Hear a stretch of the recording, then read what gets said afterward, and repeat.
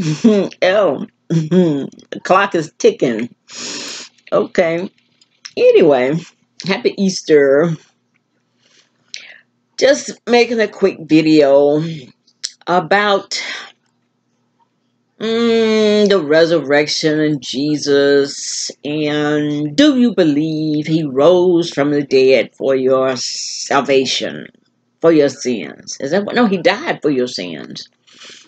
And he rose from the dead. I used to believe that. I really did. And I guess if Jesus had came on back when they said he was going to come, I would have went to heaven. But anyway, it didn't happen like that. And I was thinking, some people be on this thing about Jesus, and I hear Jesus, and Jesus, he did this. And this one girl, she's real religious. She says that she's seen Jesus, and Jesus talks to her. And a lot of people say Jesus talked to them. And I used to think that when I was young, because I would get I would hear a voice, and I just knew that was God, the voice from God. But as I grew older, and I would hear this voice, and I finally figured it out. It is not Jesus. It's not a man's voice. It's not a white man's voice. It's not a Jewish. It's me. It's my voice that I hear. So all the time, I was thinking that it's God or Jesus. It's been me all the time. Kind of like the Wizard of Oz. That's that. You know what? They ought to make the Wizard of Oz out of the Bible, because ain't no God behind that curtain. It's us. The whole thing is us. Just like Dorothy, she had the power to go home anytime she wanted to. So the whole time I'm searching for God and listening and saying that this was God and the voice of God. It's been my voice. It's been me. So, and even this voice that I've heard has always, saved me from dangerous situations and stuff like that. All I have to do is listen and obey. So, if this voice, which is my voice, if this voice comes to save me, then that voice is God, which is me. Because if it was Jesus, why wouldn't it sound like Jesus? Or a man of his God. Is God a man? I ain't never heard a man's voice. And if I did hear a man's voice. Now, one time, I take that back. One time, I was asleep. And I heard, my father had been dead a long time. And I heard his voice saying, Mary, Mary. And I knew it was his voice. And I woke up. But I thought I was dreaming. And in the dream, I was getting up. And when I got ready to get up, I said, oh man, I heard it in my sleep. So, but that's a different kind of situation. But I do not hear Japanese people. I don't hear children talking. I hear my voice all day long. Or, yeah, because something will tell me the phone is getting ready to ring. And that something is me. And sure enough, the phone will ring. And something will say, you forgot to pay that bill. Oh, I sure did. So I'll go ahead and pay that bill. You're supposed to do this or call the doctor. And so I wonder how many people hear this type of language or voice in their head. Yeah, we all do it because people will say something told me. So that something is the I am that I am, and that something is you. You are God. So if Jesus rose from the dead, Maybe he did, maybe he didn't, but we still have to pay our bills today. We still have to, the world keeps on turning. That's what I'm trying to say.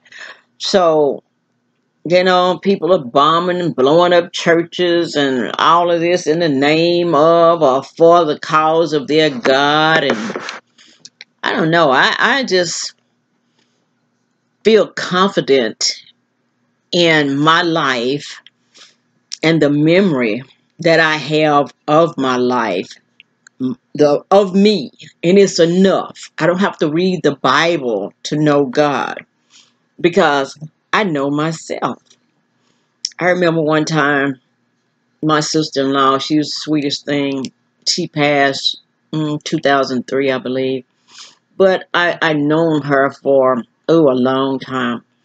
But she had left the church for some of the same reasons that I did. But when she found out that she was dying of terminal cancer, she was afraid. She was really afraid. And we talked one night till 2 o'clock in the morning about things she was afraid of, and just things she wanted to get off her chest. She wanted to know, how did I get to where I am, where I'm not afraid of death? And I told her it was a process. I say, but you don't have enough time for me to explain it to you, and my story cannot be your story. Only thing you could do is reflect on your own life and go with what you believe is right for you. She said, well, should I go back to the church and ask them to forgive me? I said, you need to forgive yourself for whatever you've done wrong. If you forgive yourself, because you haven't done anything wrong to the church. But I said, no, I'm not going to even give you any advice except to do what you feel is necessary so you could die in peace. And, she told me a lot of things that happened. And I told her I really didn't want to hear that.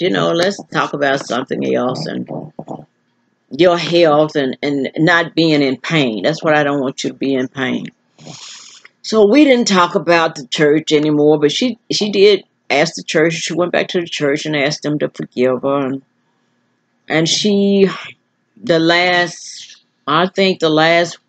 week of her life, no, 2 weeks before she died, she went with the church to a convention, and she was not able to do this, but she went just out of the I don't know, wanting to be and to be counted and to be seen and to be prayed for.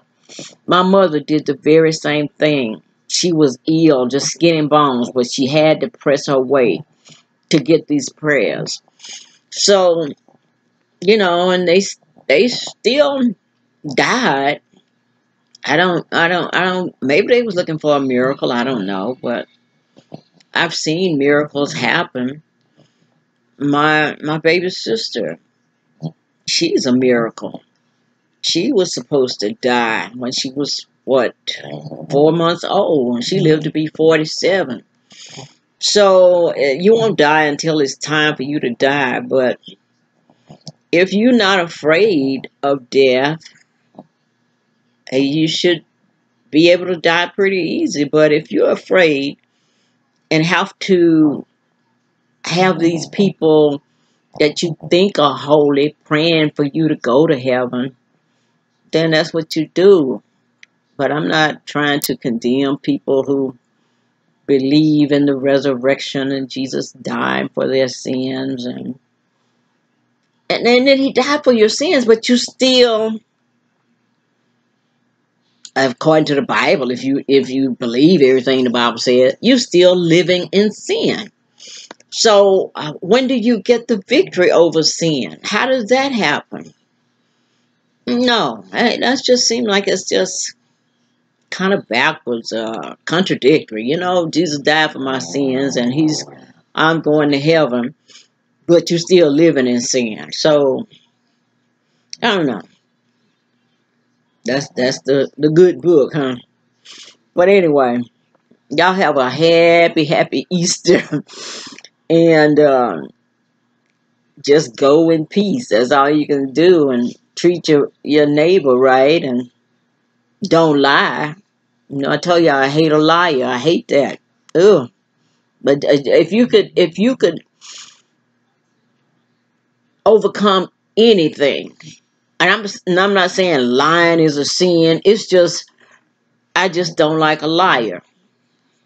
So ask me no questions. I tell you no lies. And if you know a person is a liar, don't ask them nothing to keep them from lying. But some people just lie anyway. But I didn't even tell them to talk about lying. But anyway, happy Easter. Bye.